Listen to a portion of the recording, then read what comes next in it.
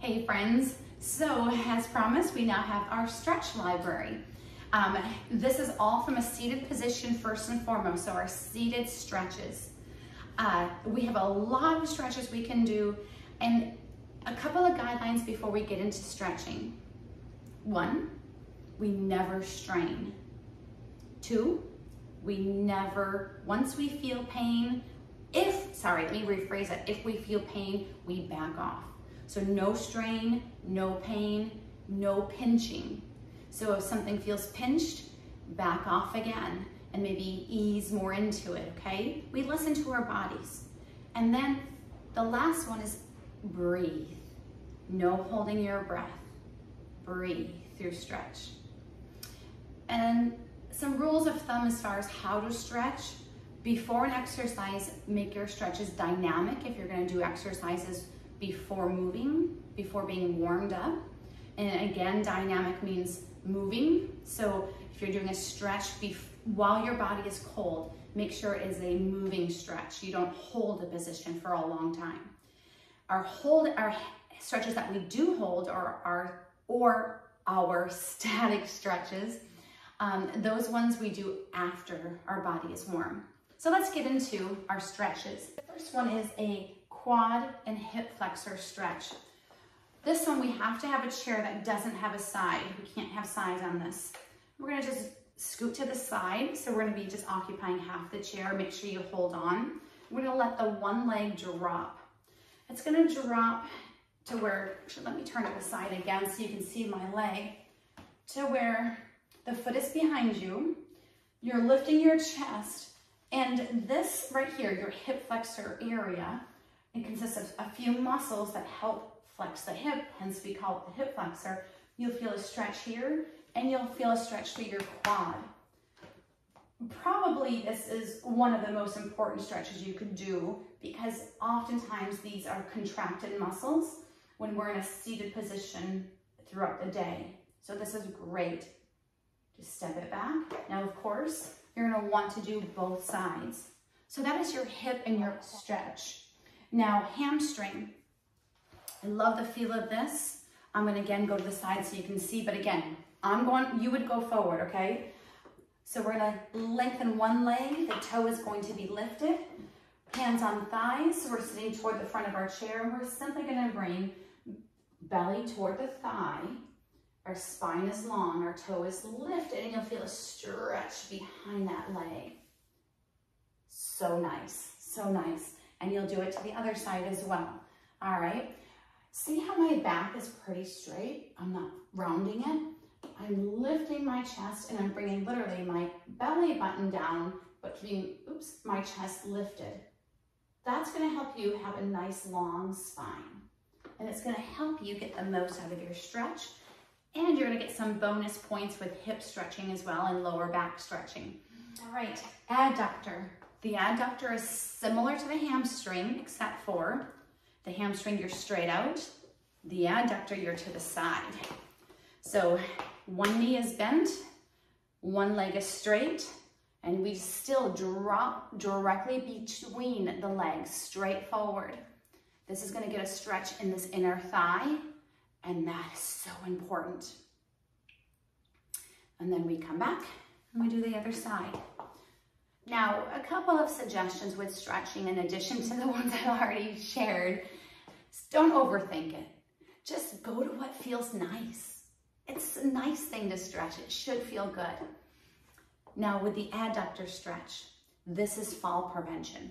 Having long, lengthened adductors will help that when you're standing, and if you need to quickly step to the side to get your balance, those muscles are there for you. They're long, they're gonna get you out, that leg out quickly. That is super important to have that flexibility that you can do that. All right, with that being said, we're now gonna talk about a spinal lateral stretch. Now this is very similar to our side crunch. We're just gonna let our body drop to the side, but we're not gonna be thinking about length. We're just gonna let ourselves hang to one side. This is a spinal lateral stretch. You're stretching the one side of the body. If you get the hand up here, even better. If you can reach up, even better. All those are options. You don't have to reach if your shoulder is acting funny. Again, no pain, no strain, no pinching, just good feels with whatever option you choose. So you'll feel that whole lateral side stretch. Now staying in that stretch a little bit longer, and thinking more about release, just really does open up that whole side body. Oh, that feels great. How in the exercise library. And spinal extension and flexion. It is this. We're gonna just round the spine and then we're gonna lift up. But we're not gonna think so much about, I don't know, cat and cow. We're gonna have a little bit more intention. This one we're just gonna let go. We're just gonna round the back, which is not hard for most of us. But then now we're gonna look up at the sky. So spinal flexion, letting the spine flex. Spinal extension, extending the spine as long as you can. That is a nice relaxing exercise. Don't overthink it. Just listen to your body, round the back, extend. Can't say enough about a hip hinge. Hip mobility, such a good thing. So what we're gonna do here is hands on thighs, knees are bent. We're gonna keep the chest nice and proud like I talked about in the past. And then we're gonna drop the belly toward the thighs. But your knees are open, so you're gonna kind of drop the belly between the thighs. Let me turn to the side so you can see my straight back. My lower back is gonna feel a release. My hips are gonna feel good. And then I come right back up. Chin is off the neck, okay? That's your hip hinge. Now I jumped over a couple. We've got a seated twist. A seated twist is a couple of options. Lift your spine, take your right hand to your left thigh, take your right hand, set it to the side of your chair, a long spine as you try to look over your shoulder. You're gonna take your ribs though, you're thinking this belly button, let's think about belly button, rotating.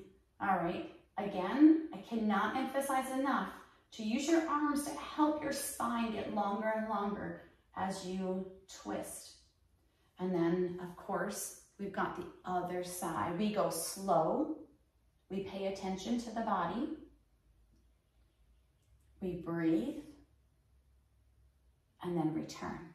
Now, another version that's challenging, big time challenging, is if you cross your legs, one over the other, then the leg that's crossed, take the opposite arm, grab the outside of that knee, use this support and this support to look over that shoulder.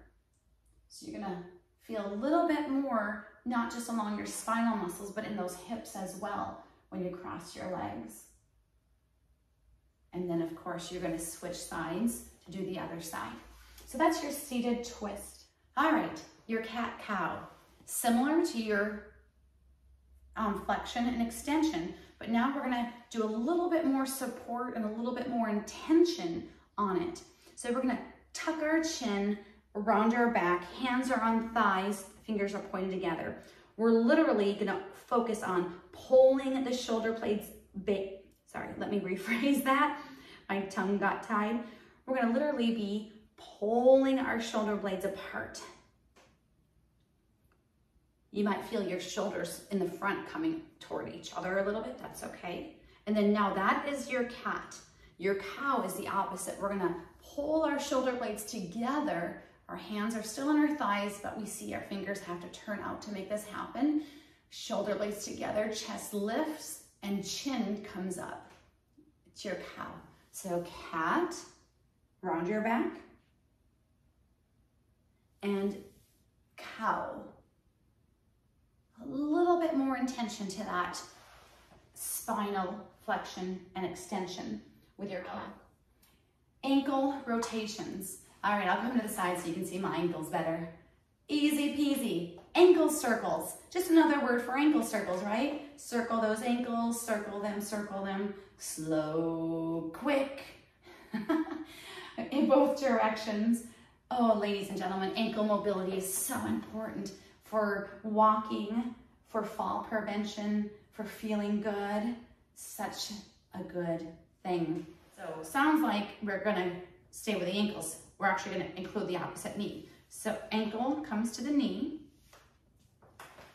and then we're going to just press on that thigh. From the side you see, ankle to knee, press on that thigh. This is going to open up your hip. It's going to work the hip flexor areas, the psoas. There's a lot of hip muscles in there that do get tight. So this one is especially good for that. And again, make sure that you're supported with your arms. You don't push through pain. So that's your ankle knee stretch. All right, team.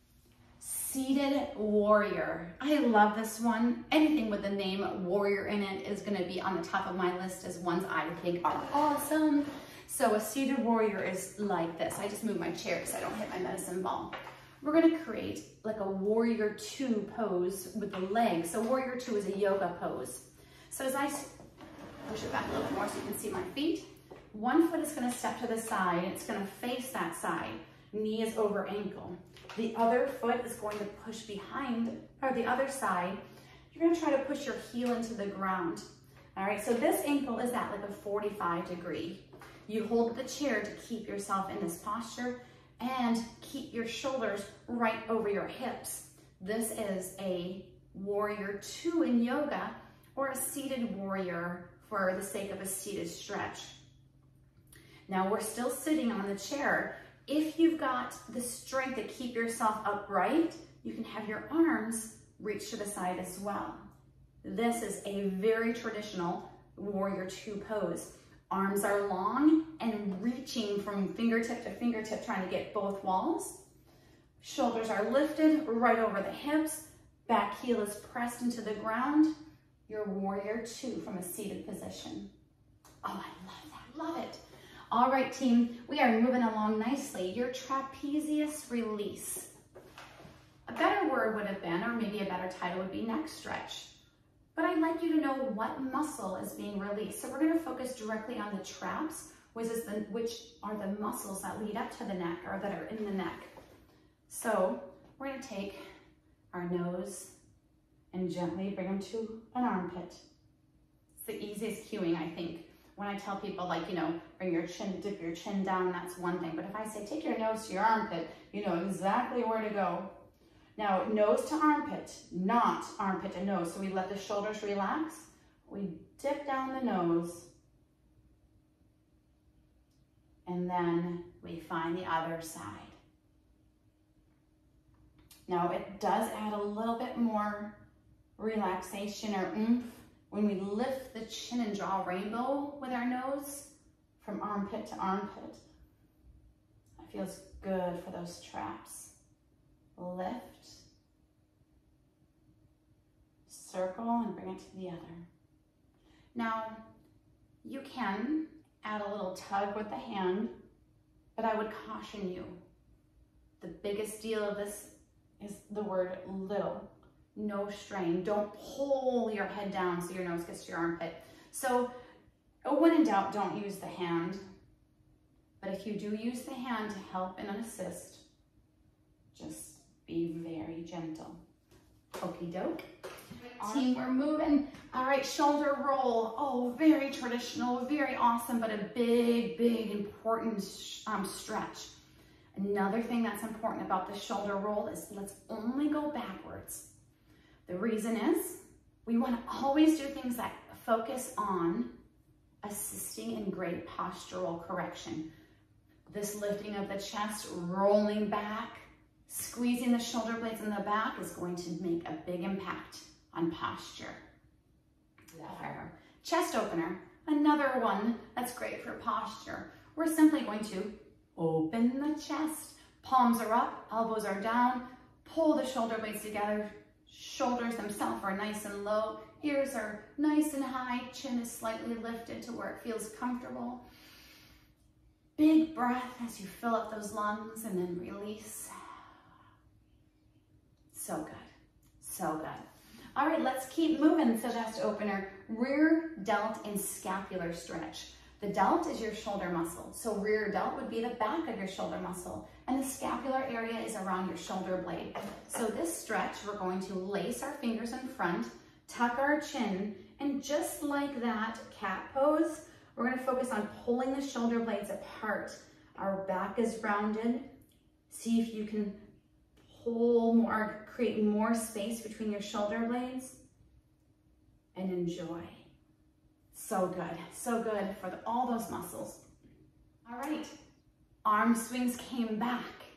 Now they're also a cardio exercise, and they are a dynamic stretch. So this is so good to add to your stretch sequence as well. All right, team, that's a lot of stretches.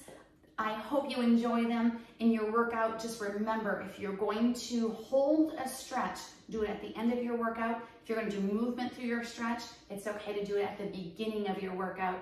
Have fun, enjoy them. I'll talk to you soon.